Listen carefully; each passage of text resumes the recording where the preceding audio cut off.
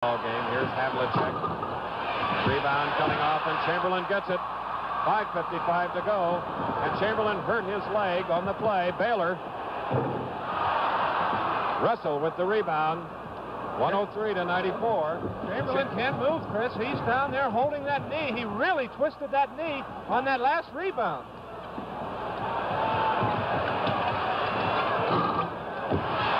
But he did get the rebound and quickly calls for a timeout. 20 seconds, officials timeout. Frank O'Neill, the Los Angeles Laker trainer, checking it. What he's doing there, Chris, is putting that Freon on the knee. It freezes the spot that was twisted, not allowing it to swell. But Wilt Chamberlain really twisted that knee on that rebound, and this also could be a big factor in the closing minutes of this game. With him not mobile, he has 5 fouls, and he may not be able to move around quite as well. There you see Bill Russell at the other end of the floor, taking advantage of the timeout to rest up a little bit for the closing moments. Russell also with 5 fouls. Chamberlain with 18 points, 22 rebounds, still hobbling, moving in toward Russell as the play is started by Jerry West.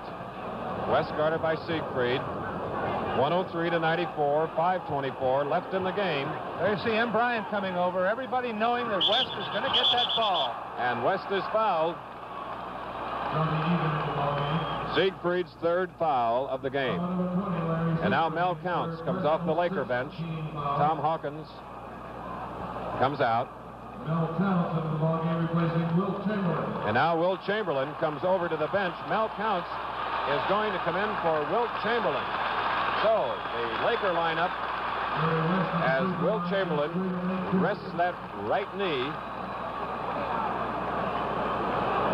You know, Chris, with Egan coming into the